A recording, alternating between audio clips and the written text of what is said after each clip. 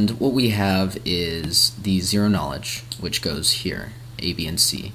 And we'll get to a little issue we have with subgraphs and how we get around it with the 2D array in B.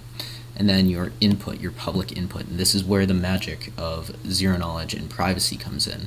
We will be showing you how we trustlessly enable provable integration of hidden information into your game by using these inputs. And if we go really quickly, just to give you a taste of the Circom.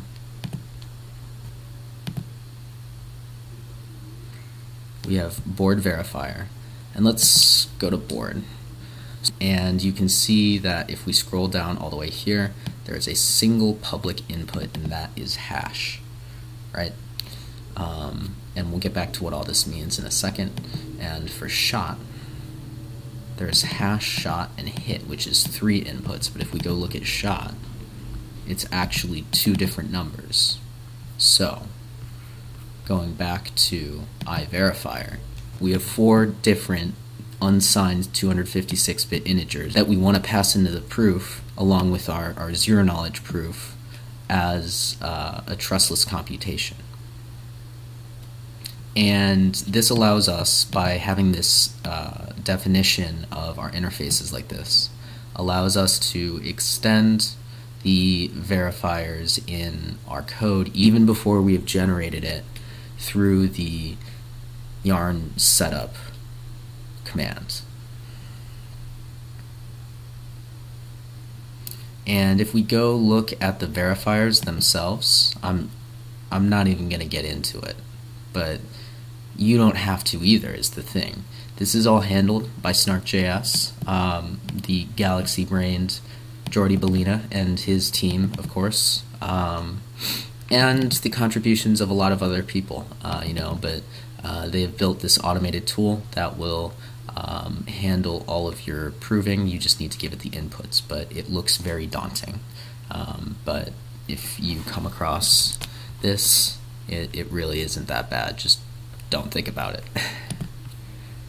So then we have a minimal trusted forwarder set up so that we can do gasless transactions.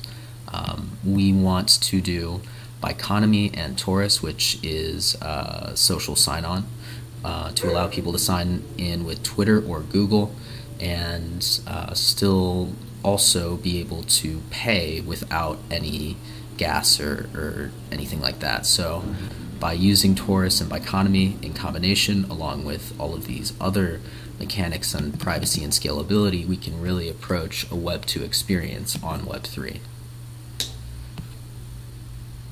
And this requires some signature stuff, but we have all of that. It's very easily copyable. The only difference you're ever going to see with ERC-2771 is going to be, instead of using message.sender,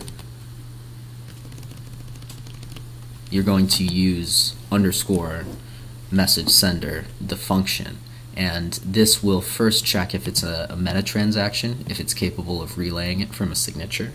And if it's not, it will fall back on message sender. Now on to the interface, where essentially we just extend the meta transactions and the verifiers. So we have all our events, and we basically emit all the information we need for the subgraph to index all of this stuff. So we have the game struct, which contains a lot of important information, but there probably is a little bit of information that we could cut from this. And basically how it works is this hit max right here, 54332 sums to 17. It tracks the hit nonce, and whenever it gets to 17, we expect the game to be over. Game index to just be a nonce for making new games. And okay, so here we can see B0, B1, and this is done because the subgraph did not like having to index contracts that had parameters that were 2D arrays. So The subgraph won the argument. So let's go into the actual code as we start to really get into the functionality, even though it's all documented in there. So the very first thing we have are the modifiers, and I'm not going to go super in depth into all of these because a lot of this is more so just Solidity. But for turns, we basically just use the modulus of 2. If it's 0, it should be the player who hosted the game's turn, and if it's 1, it should be the player who joined the game's turn. And yeah, the rest of this is just Solidity. So for the constructor, and we'll walk through very quickly our hard hat deploy file, we have our forwarder, which just points to a biconomy forwarder, as well as the 2 verifiers that we deploy. And again, by using that pattern of having the verifier interfaces defined, we can use them in our code without actually having them generated. So what we've done throughout all of this is we've taken out the input section in proofs, and instead we pass those in within the scope of our own Solidity. And that's done basically mentally to put ourselves in the mindset that those inputs are generated somewhat trustlessly. So not always will all of the inputs come from the parameters in here, and we'll get to that in a second.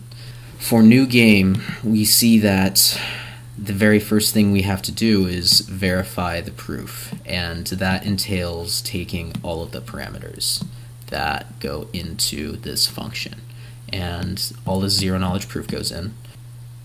We massage the subgraph compliant parameters into something that the verifier will understand, and then we pass in the input, which in our case is just the board hash, and this board hash serves as a proof that this hash is of a valid board configuration, and we will then store this in the game struct for future use, and it'll be associated with this user.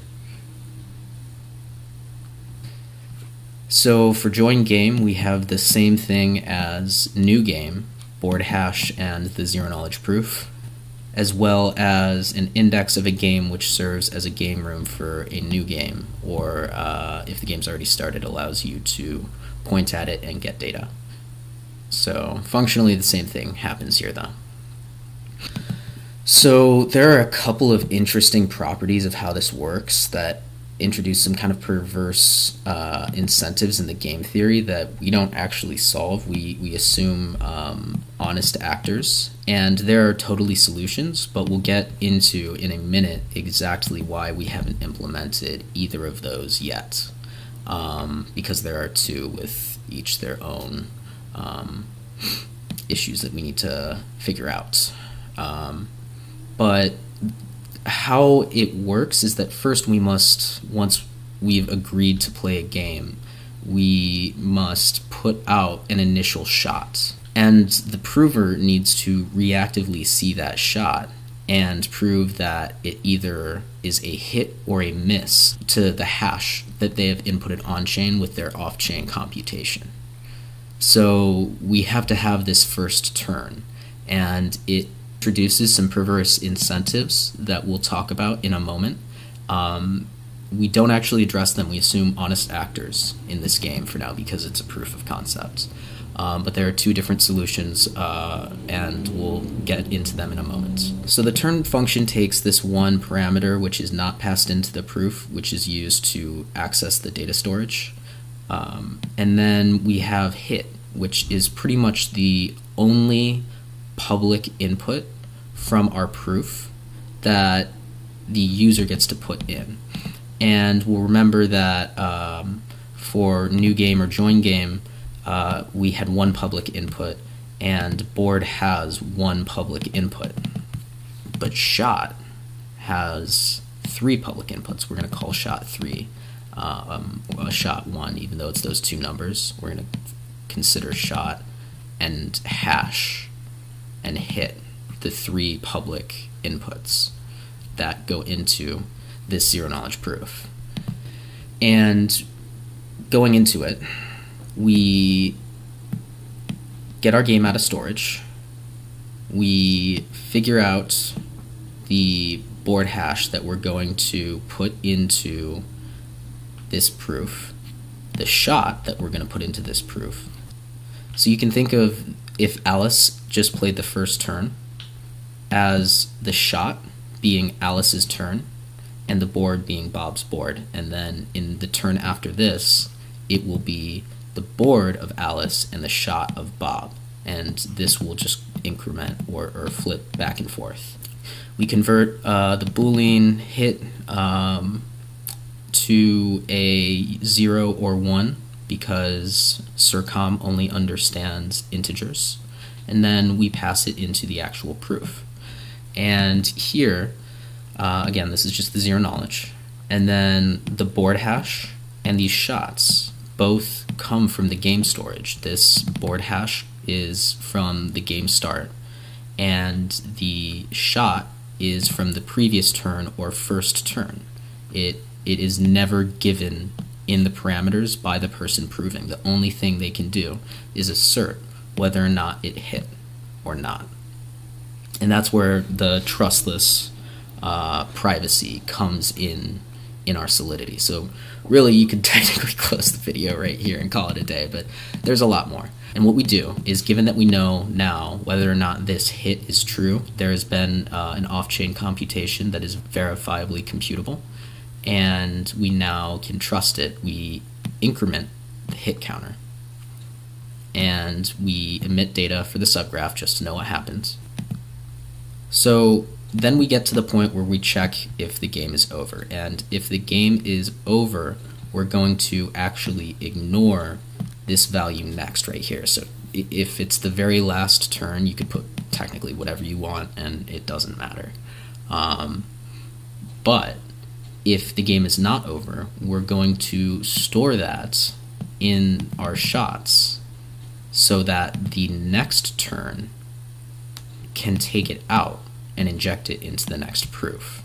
So this is also another very important part of preserving the privacy while trusting that your opponent in this hidden information game is not lying. And then it just increments so that the game knows where to go. And finally, we have the game over function, and there's not really too much going on here, so to be honest, I'm not gonna talk much about it, but it just sets the game state so that it's no longer playable and sets some winners and stuff. You could totally, at one point we actually had both an NFT that was given out and an ERC-20 wager. So this is very modular, and we hope that as you kind of watch this, you start to get your own ideas of how you can inject hidden information into your L1 applications. So now we've really gone over all of the Solidity. So we split this video into multiple parts, which is why the continuity is probably a little weird, but there should be 3 videos dropping at once, so yeah. Go check out our Discord. That's going to be the best place for you to ask questions about this or any other builds that you want help with, or just any discussion around zero knowledge. But you can also subscribe to us here or follow us on Twitter as we release more Circom zero knowledge content in the future. So check the description. Links to all the socials are there, as well as links to all of the content referenced in this video. So yeah, see you in the next one.